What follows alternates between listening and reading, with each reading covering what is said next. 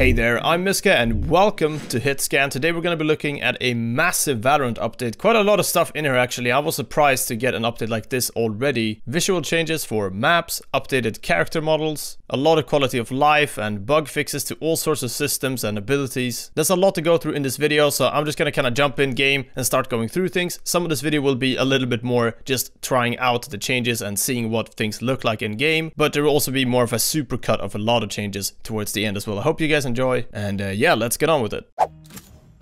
Ooh, updated Omen looks good. It's not even that much change, just you can see some of the armor. It's the face now has got a bit more character to it. The portrait's still the old one though. Let's check out Breach. Does he have... Oh yeah, oh my... Okay, this...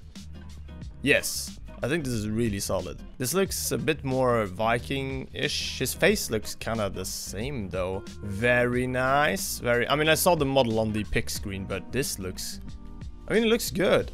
I don't know, it just... He looks more like he has his own outfit now rather than looking like a random car mechanic. Alright.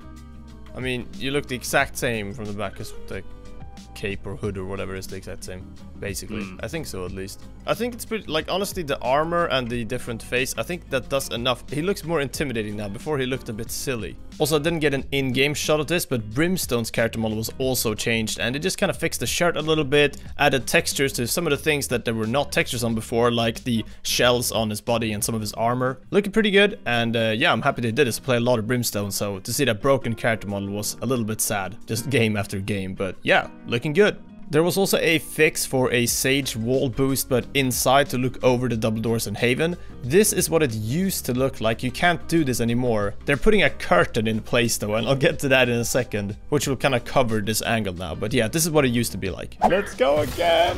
Come on! Easy!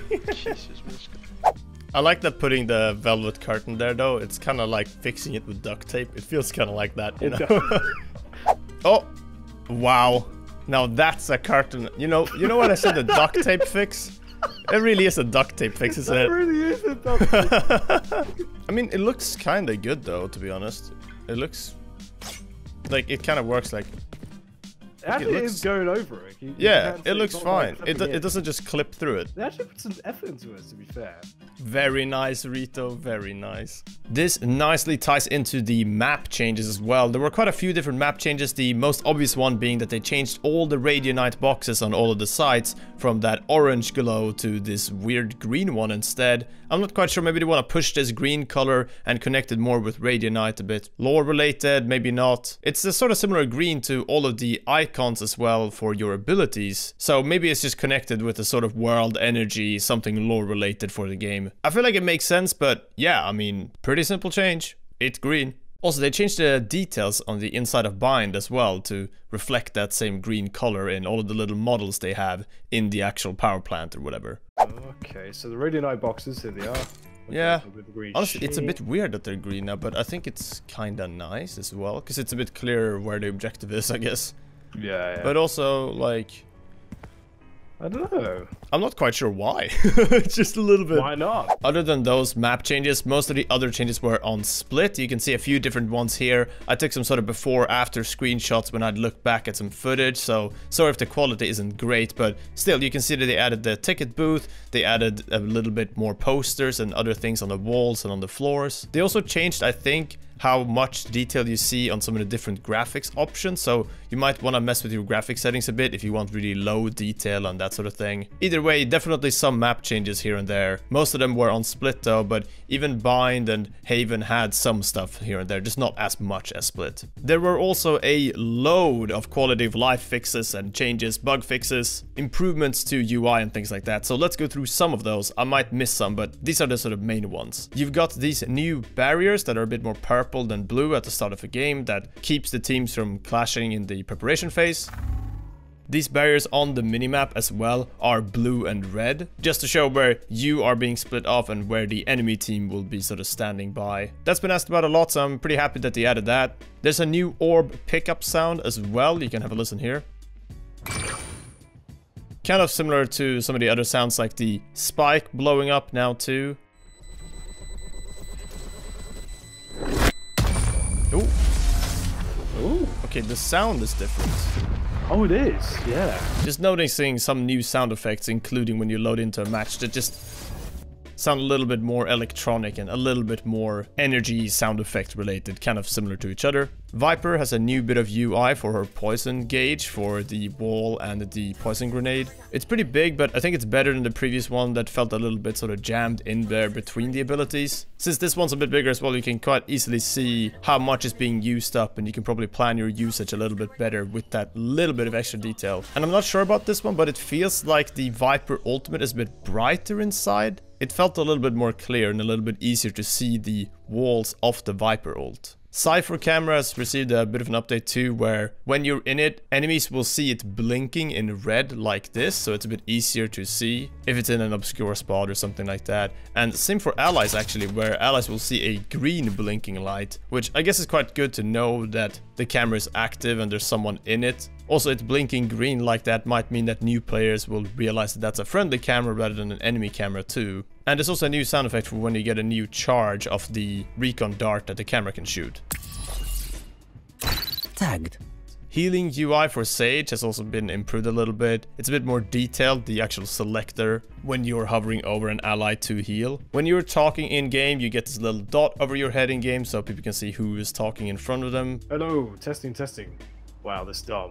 Again, just more quality of life stuff. This also happens when you're pinging stuff. The ping appears above your head so they can see who has pinged that. I'm not sure if the countdown was here before, but you can also do a countdown when you're pinging, so you can sort of attack together and push together at the same time. There's also a spike carrier icon in yellow above someone's head, and they changed some of the text a little bit on that, but I still feel like when you've got the spike, it's quite easy to forget about because the icon on the right hand side of your screen is pretty faint. I know a lot of people keep forgetting that they have the spike at least, so I'm not sure if this is something they should change. I'm okay with where it's at, but yeah, a lot of people forget spike. There's also a sorting system for the scoreboard at the end of a match, so when you look at your stats, you can sort by all of the different parameters, such as diffuses, plants, first bloods, and such. They also fixed the Sage wall boosts. There were just a little bit too many ridiculous ones, so now if you're placing down your wall normally, or in a choke, you'll just get the normal behavior, but if you're placing it on a little bit of a height, you'll get only 3 walls, and if you're placing it really high up, you'll only get 2 walls as well. So this should prevent some of the crazy boosts, but on top of that, you can't really place it on those tiny bits of terrain anymore. This is kind of what it'll look like if you're aiming at something where you won't be able to place it. I'm pressing a left mouse here, but I can't place the wall down. It just shows me the indicator. Omen also had some improvements made to him, or well, almost a nerf honestly, where it's a bit easier to see when he will be vulnerable coming out of his ultimate. And previously, this was a little bit tricky because you weren't sure when were you gonna shoot to send him back versus when you should shoot to actually damage him as he arrives at your location. So yeah, thank you very much, Riot, for fixing that one. That had definitely triggered me a couple times. Again, just more quality of life stuff, and yeah, there's probably a ton more that I missed, but those were kind of the main ones that I've noticed as I've been playing so far and as I've been in game already. But the list for bug fixes and quality of life things is quite long in these patch notes, so you can check that out in the description or in the top comment. It's also worth adding that they've said that they're going to be talking more about skin soon. Maybe by the time this video they will have even done that. I imagine there's a blog post or something coming soon, as we already know that there are more skin bundles that we've not seen yet, at least not fully officially revealed.